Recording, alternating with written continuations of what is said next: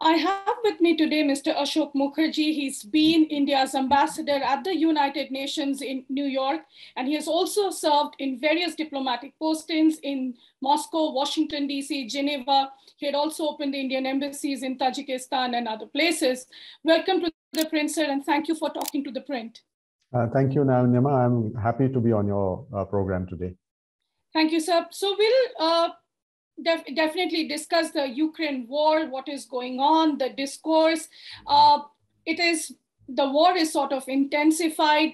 It's not really what probably countries have assumed that, it will be over in probably a week or maybe 5 days. But we can see that probably we are headed for a protracted war. But in this entire discourse, what has come to light is the role that the United Nations play in it. And of course, with that, the position that India has taken, sir. So my question to you would be to understand in situations like this, how does the UN, what is the basic ethos on which the United Nations should be working? And of course, I'll discuss of other countries and India's later on. Well, yes, war and peace are issues which are internationally covered by the United Nations Charter. The famous words in the preamble of the Charter to save succeeding generations from the scourge of war. So that is the objective for which the United Nations was established. And I think that countries which founded the United Nations, which include India, contributed to implementing this vision of the UN Charter, because all of us have gone through terrible conflicts before the United Nations was created. 2.5 million Indian soldiers fought in the Allied armies, which emerged victorious and created the United Nations. So we are a stakeholder, and we have given our own blood for creating the United Nations. So that is the conception on which the United Nations approaches issues of war and peace. And to make sure that the principles of the Charter are implemented, the United Nations gives a mandate to the UN Security Council, which when it was established in 1945, had 5 self-selected permanent members who were to perform the role of what was called policemen of the world.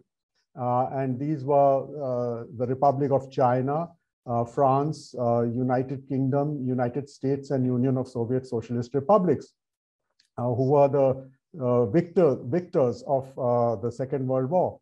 And the United Nations Security Council in the beginning had 6 elected members without very clear geographical representation. That evolved in time, and when the Security Council was reformed for the first and only time in its history in 1963, 4 more elected members were added. So today you have 10 elected members and 5 self-selected permanent members. So that is the body which is supposed to implement the principles of the Charter and maintain international peace and security. So there's another provision in the Charter for a role of the United Nations in anticipating and preventing wars and conflict, and that is Article 99, which gives the United Nations Secretary General a mandate to bring to the attention of the Security Council any situation he feels or she feels is a threat to international peace and security. And under that, some Secretaries General have acted to initiate preventive diplomacy. So you have these 2 bodies, which the Security Council and the Secretary General, who have a role given to them in the United Nations Charter. My question to you is basically to understand the language of the resolutions which India is voting for. Do you think those are the right kind of tone and the language the UNSC or the UNGA is adopting? Well, I think here, when you look at resolutions of the United Nations, first, of course, for issues of war and peace, the resolutions are in the Security Council because of the role given to the Security Council by the UN Charter. The Charter also says that any issues considered by the Security Council cannot be considered by the General Assembly. There's an article in the Charter which says that. So basically, the responsibility is on the UN Security Council. Now, India has gone by her own experience. This is the 8th time that we are sitting inside the Security Council as an elected member. And our experience has shown that if the Security Council tries to support preventive diplomacy or diplomacy and dialogue to bring a conflict to an end, then that approach is much more sustainable in the sense that there will be peace on the ground than an attempt to adopt a resolution or to propose a resolution which would appear not to take into account the legitimate interests of both parties or more parties to any conflict. But having drafted a resolution in the Security Council, the fate of that resolution goes out of the hands of the drafters and comes up against the realities, the political realities of the members of the Security Council.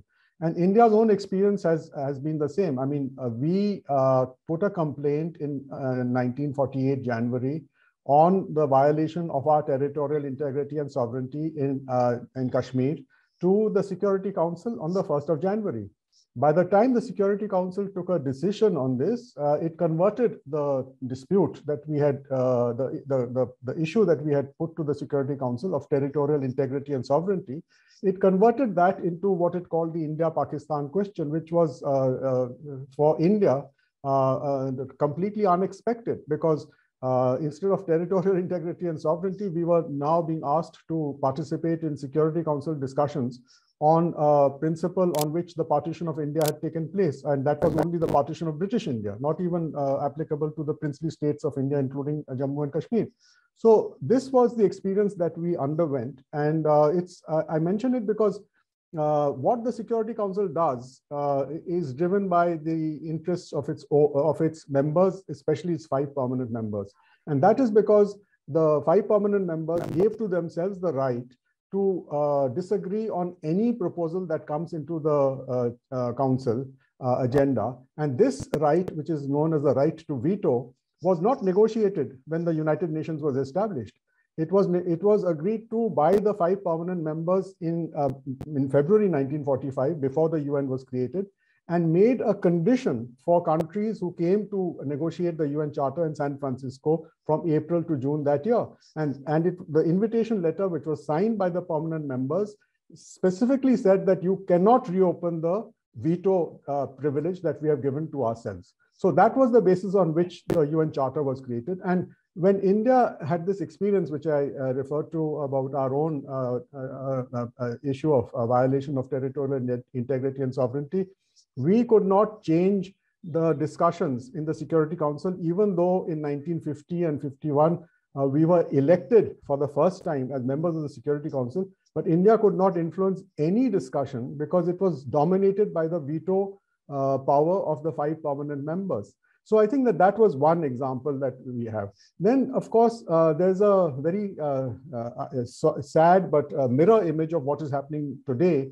In December 1971, and many people may not remember, but when the armed conflict started on the 3rd of December, when Pakistan declared war on India, then on the 4th of December, the United States proposed a resolution in the Security Council calling for a ceasefire, for withdrawal of armed forces, and a role of the United Nations. But the draft of that resolution did not address the issue which India had been agitating, which was the need for a political settlement in East Pakistan to bring this entire issue to a resolution. And it was because the political settlement was not contained in that resolution that India, of course, was not a member in 1971 December of the Security Council, but the USSR, acting in concert with India, vetoed that resolution 3 times. It was prepared, and every time it was prepared without the political settlement provision in it. So the point is that unless you address the sustainability of war and peace, which is through political dialogue and settlement, these resolutions cannot really be accepted by all the 5 permanent members. And in the case of the Ukraine resolution, it's the same. There is no prioritization of dialogue and a political settlement. It is one thing to call it an invasion. It is another thing to talk about the withdrawal of forces.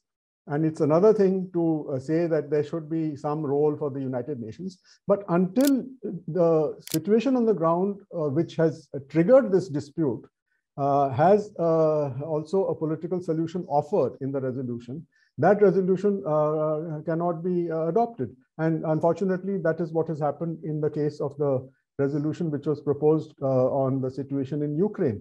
And I think that this is also a reflection on the inability of the permanent members to handle the issue, because the war that has begun in Ukraine actually had a history which this Security Council has handled in not long ago, in 2015. In 2015, a political settlement for Ukraine's problems was negotiated and signed under the guarantee of France, which is a permanent member of the Security Council, and Germany, and Russia, which is another permanent member of the Security Council, and it was endorsed by the Security Council. So there is a framework political settlement for the problem in Ukraine. But this was not implemented for reasons which are not clear to the rest of the international community. And instead, now we have a situation where there is a conflict, which was actually inevitable. Because without a political solution, you will always have some situations on the ground which are the triggers of violence and conflict. So these are the examples that one can give when looking at the way the Security Council approaches these resolutions. Now, the reason why Security Council resolutions are important from the legal perspective is that the Charter of the United Nations is a treaty. It is not just a document of good intentions. It's a legal treaty. And under Article 25 of the Charter, all decisions of the Security Council have to be accepted by all members of the United Nations who have signed that treaty. So it's an obligation. It's not just a good effort intention, it's an obligation. And therefore, the adoption of a resolution is actually very, very important. Of course, there are two kinds of resolutions, depending on which part of the United Nations Charter they are brought under. In the case of the Kashmir resolution that was tabled and adopted in 1948, it was under Chapter 6, which is titled The Peaceful Settlement of Disputes. So for that, you have a whole process of how step-by-step negotiations take place and so on. But in the case of the recent resolutions, it was proposed under Chapter 7, which gives the United Nations Security Council the power to also apply economic or military measures to enforce the resolution. And when this draft resolution was tabled, if you remember, there was some discussion between the members of the Security Council, and the reference to Chapter 7 was dropped by the United States, which had drafted the resolution, and Albania, and in an attempt to accommodate these other members. But I think that because things were happening very fast, very quickly, the time and energy and effort needed to actually agree on a diplomatic compromise revolving around a political settlement was not sort of done. And therefore, the resolution was vetoed. Now, when people talk about the General Assembly resolutions,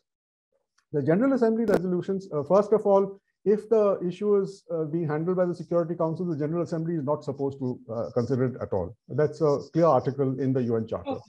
But in 1950, when the Korean War was taking place, there was a situation where the USSR was blocking Security Council action on the Korean conflict because they had insisted that the People's Republic of China should be made a member of the United Nations and Security Council in 1950.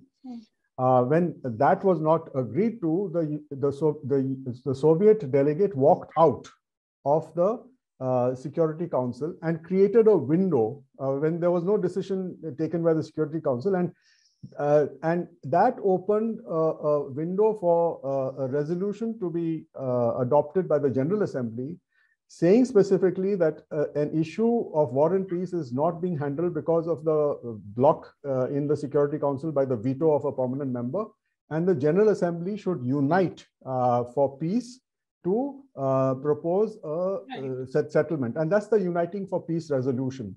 of 1950. That was applied in the Korean War case, and then subsequently 7 more times subsequently, including the Israel-Palestine issue. And now for the Ukraine conflict, again, the issue was referred under this Uniting for Peace resolution to the General Assembly.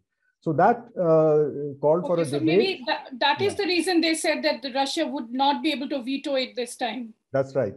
And a General Assembly resolution cannot be vetoed because in the General Assembly, it's democratic decision making. Each country has one vote and there is no veto. So that is actually the objective of people like who want to reform the Security Council. They also want to replace the veto with majority voting. But none of the 5 permanent members agree to that because it will take away the privilege they have given to themselves in 1945. Now, in the General Assembly resolution, even if when it is adopted, it is recommendatory. It is not legally binding under the Charter. So it has more of a moral impact rather than a legal impact. And countries, of course, have always got the right to take collective action for self-defense under Article 51. And some countries will introduce unilateral measures like sanctions under these rights that they have in the Charter. But none of these sanctions can be considered to be United Nations sanctions until they are adopted as part of the Security Council resolution. So therefore, they are not binding on all members of the United Nations either. And I think that is what you will see in the case of the sanctions on Ukraine. These have been applied by the G7 countries and some of their developed country partners.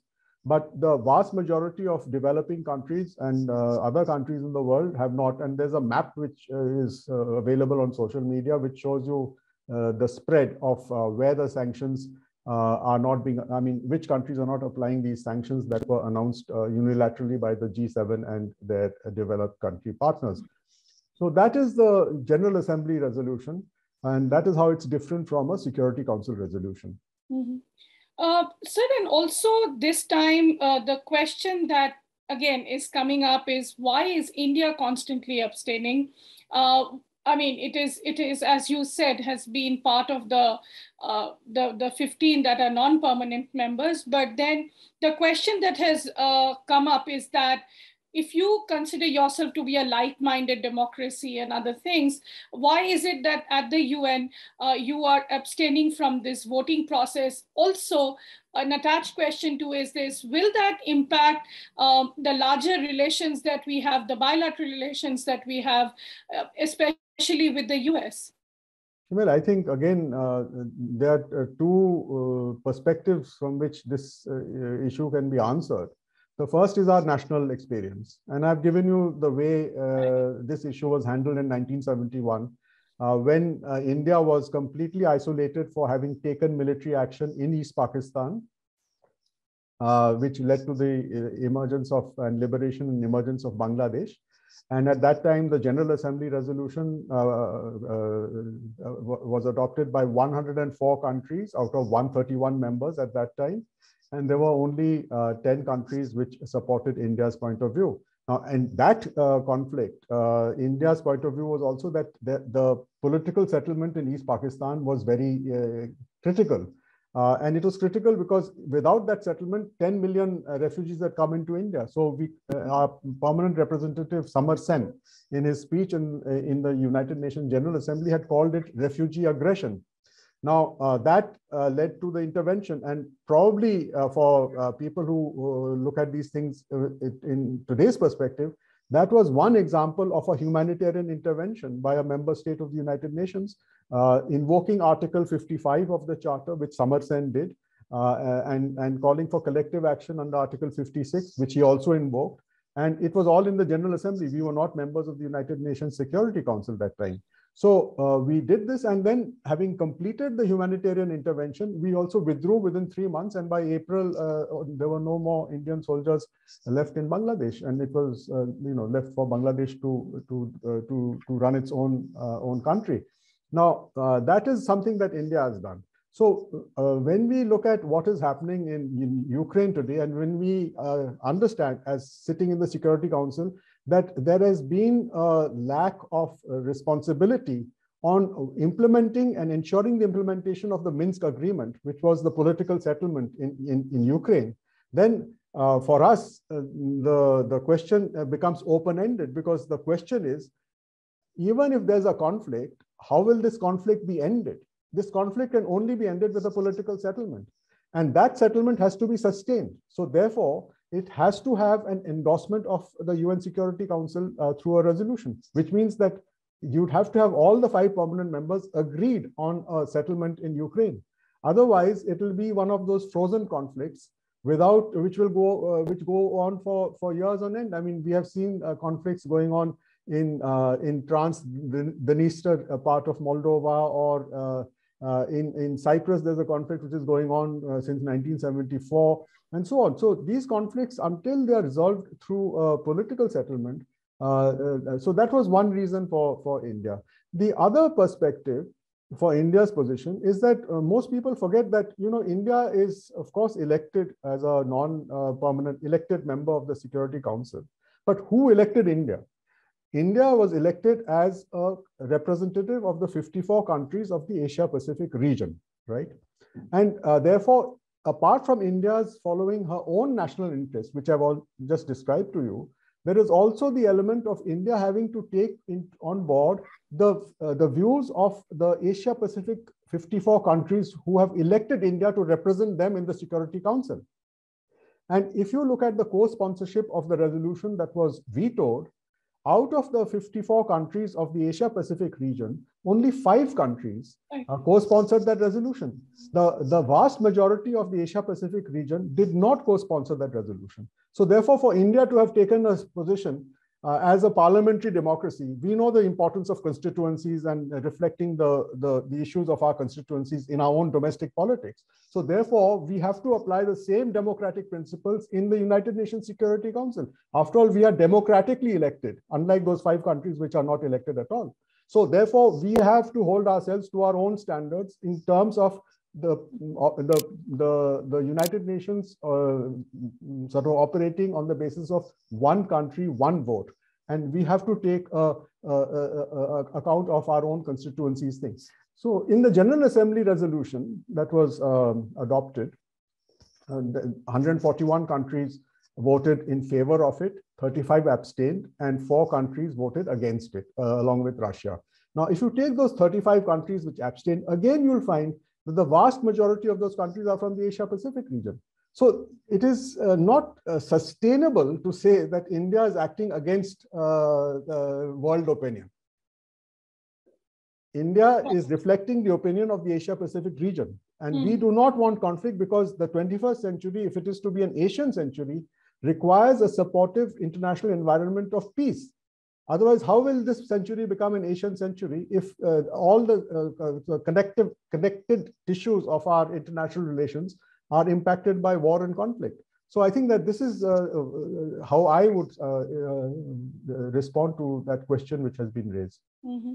So then also, as I asked you, does it impact our bilateral ties with the US, or you think the US understands where India is coming from? And also the fact that if you sort of tinker more with it, then that entire question opens up the Pandora's box, so to say, of reforming the UN Security Council. Yes, I think the United States and India actually have had a long partnership. I mean, people must remember that during the Second World War, when India joined the initiative to create the United Nations, which was floated by President Franklin Roosevelt, we called the Washington Conference in January 1942. He invited India, although we were a colony, to participate on an equal basis in that conference. And we signed that declaration of United Nations issued by that conference. So we were among the 26 countries. And I think he took a considered view to invite India, despite the objections of the British Prime Minister Winston Churchill. So our relationship with the United States goes back to that founding moment when we were fighting together in the war, and we were also working together in this enterprise of creating the United Nations. Now, in the war, India and the United States in the Second World War collaborated very closely together, and that is well known in the campaign in the ground campaign in Asia under General Stilwell. These are recorded in military history. I don't have to give you many details, but even the nugget that I can share with you, that it was in Ramgarh, where the Sikh Regimental Center headquarters are, in 1942 onwards, that the United States Army instructors trained soldiers from the Republic of Chinese Army in India to fight against Japan in the Second World War. So that's the kind of relationship that we have had. And in 1948 to 1954, when the Kashmir issue came into the Security Council, the United States and India actually worked very closely together. You have to just read the records of that period. And when Dr. Graham, the American, who was appointed the envoy of the Security Council to implement that resolution calling for a plebiscite, when he engaged with India and Pakistan for a fairly long period of time, it was Dr. Graham who reported to the Security Council in 1954 that there is no way of implementing this resolution because Pakistan refuses to vacate the aggression it has committed in Kashmir. So without the vacation of that territory, the plebiscite was not possible. And that's where the Security Council closed that discussion. So again, it was United States and India working together.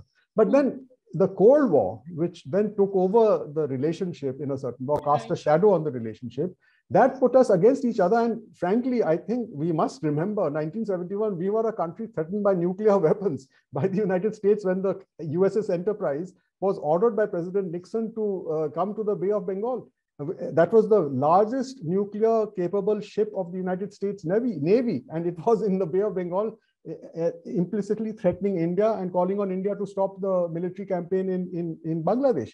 So we have gone through these issues. And I think that when you see the statement of the US State Department spokesman, that they know that India has its own interest, and they are not going to they are not going to make it a litmus test of this black and white approach, otherwise, of you are with us or you are against us. They know that India is too big. India is not a member of any military alliance, so they'll have to deal with India on its own terms.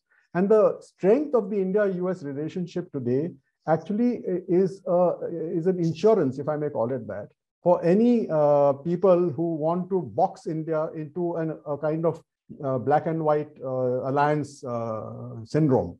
Because we represent 1/5 of humanity, and we need to join any alliance only through our own democratic process. We have gone through colonial rule. We do not want neo-colonial rule again. So I think that's how I would answer that question. Mm-hmm. Mm-hmm.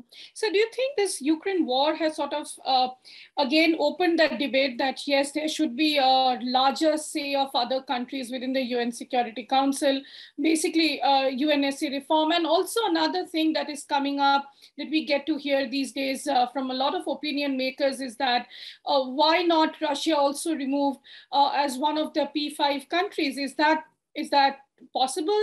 How does all this work, sir? Well, I think again, I think these things need to be taught in our educational institutions, and but they are available in the records. These are diplomatic records, historical records. They're 30 years old, so all the more reason for educational institutions to actually retrieve them and teach them. Because I think the answer to that last question that you asked is actually very clear.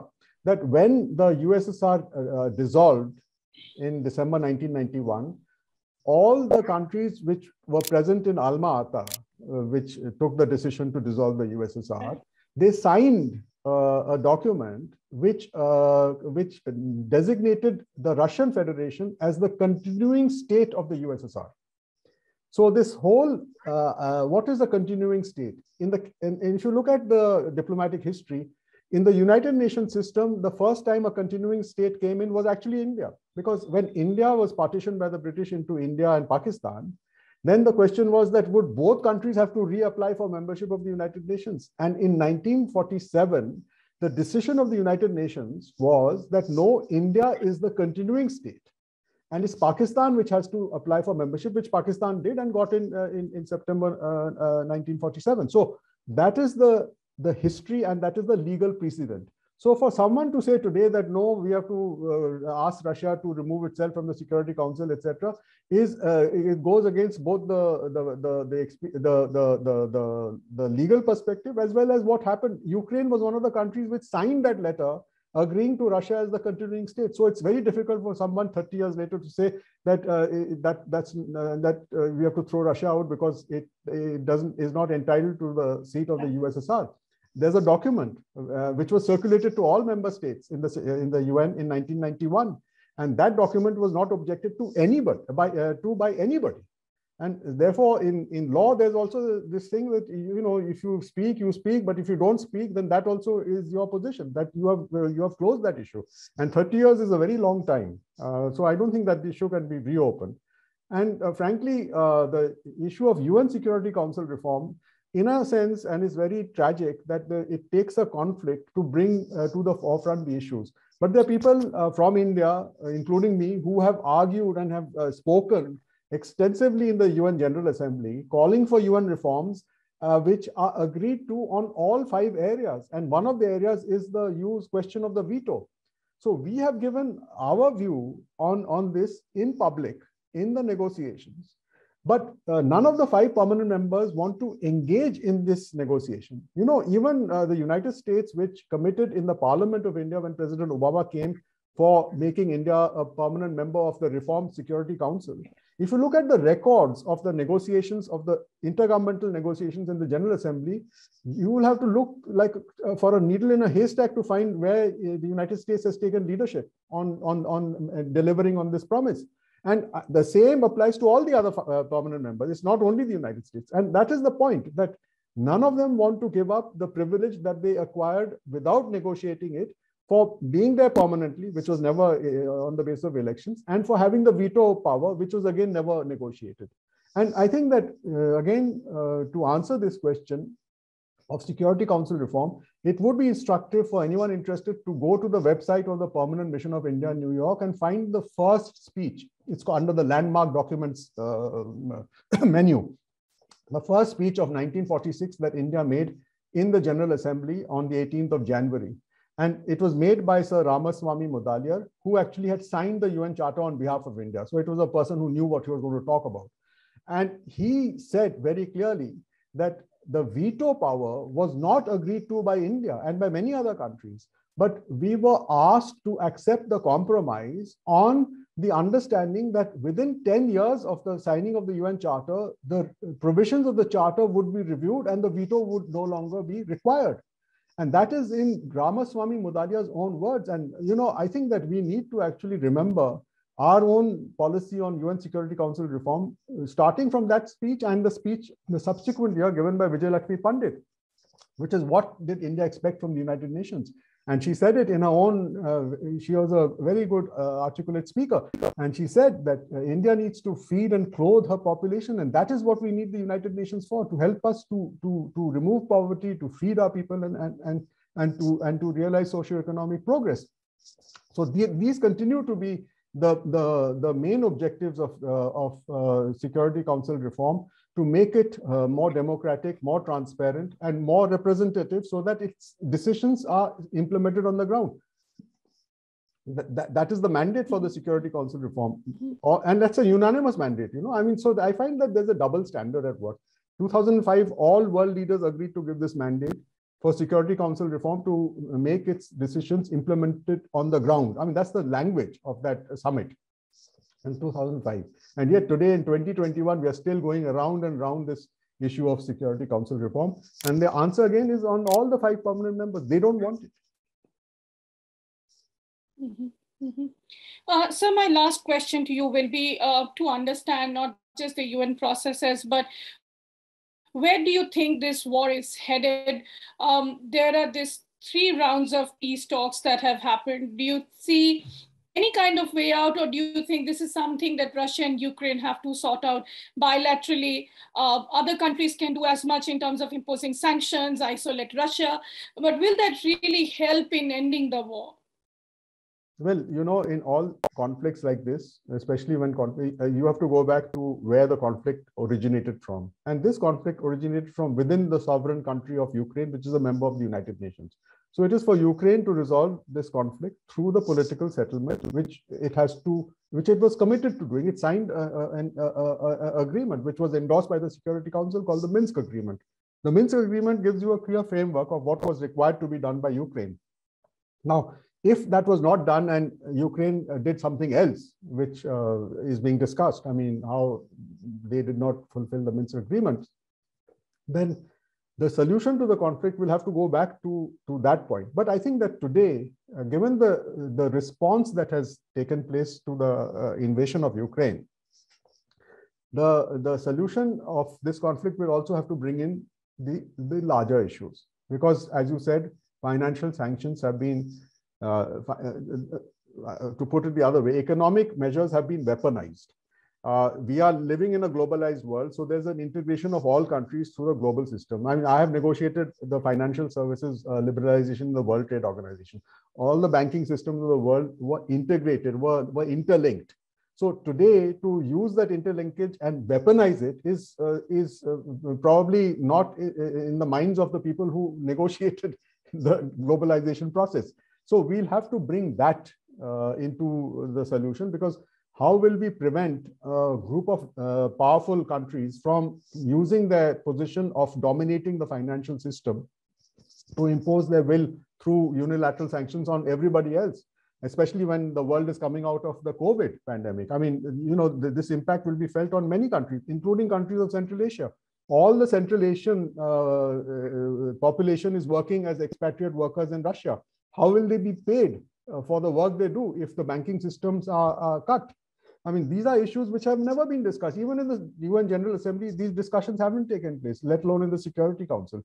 So we'll have to bring this. And of course, the set of issues relating to security. I think on that, there is not much discussion, but I think it's worth a discussion, because what has happened to the security architecture of Europe, which was guaranteed by the Helsinki Final Act of 1975, carried forward by the NATO-Russia Founding Act of 1997, and consolidated into a charter of the OSCE adopted in Istanbul in 1999. What has happened to that architecture, and why is today that architecture considered to be either irrelevant or not in keeping with the security interests of all the members of this European space? Because of one fact, and that is that technological developments have ensured that whatever is threatening the security of Europe will have an impact on the rest of the world, and especially if you're looking at nuclear weapons. So the rest of the world cannot be kept out of the eventual resolution of whatever happens on the Ukraine crisis, because the security of dimension of that resolution will have an impact on all the other countries in the world, and especially countries like India, which are considered to be major military powers. We have one of the largest armies in the world, etc., etc. So we may not match the United States, but we are not very far away from them either in terms of our own military footprint. So these include issues like ballistic missiles, nuclear warheads, etc., on which India as a nuclear weapon state has very clear interests. So we will have to put all this into the basket of the compromise that will have to be sustained for peace to return to Ukraine. Mm-hmm. So then just one last thing. When you talk about the Minsk agreements, do you think Europe will still be open to negotiating them? Because the voices that we hear from Europe is that Russia has ripped apart all those agreements. So it has to first stop the war, and then we'll go for another settlement. How do you think this has messed up the entire situation in that manner? Well, I think it depends on how you approach international relations, because the main principles are that there has to be stability and predictability. Now, if the intention is that that no one forced people to sign that agreement, and they signed voluntarily and they got it ratified, and not only that, they brought it to the Security Council for endorsement. So therefore, there was some thinking on it. It's not that these agreements were signed at gunpoint and that they don't have any value. If they were adopted as a Security Council resolution, given what I've told you about the legal status of Security Council resolutions in the Charter of the United Nations, you cannot just tear them up and throw them away. So if, for example, if you're following an approach on the Iran nuclear issue, the joint JCPOA, the Joint Comprehensive Program of Action, which was also entered into by a group of countries, but brought and endorsed by the United Nations Security Council. Now, for that, there is an ongoing process of trying to implement the JCPOA, even after Donald Trump came and went. But why is that same approach not being applied to the Minsk agreement? This is a question I keep asking, and there's no one answering that. And the agreement is guaranteed by one permanent member of the security, by two permanent members of the Security Council, France and Russia. Right. So they have to, because otherwise, what is their responsibility as permanent members if they guarantee an agreement which cannot be sustained on the ground? So I think that that is the issue. It's not that the Minsk agreement has to be thrown out. Why should the Minsk agreement have to be thrown? Why was it signed in the first place? Is the question that the rest of the world will answer. Sure, sir. That is wonderful. Thank you so much for giving us your time, and thank you for clearing out certain doubts. You please take care, sir. Thank you. Thank you, Nayanima. You to look after yourself. It was nice to be able to have this interaction. Thank you.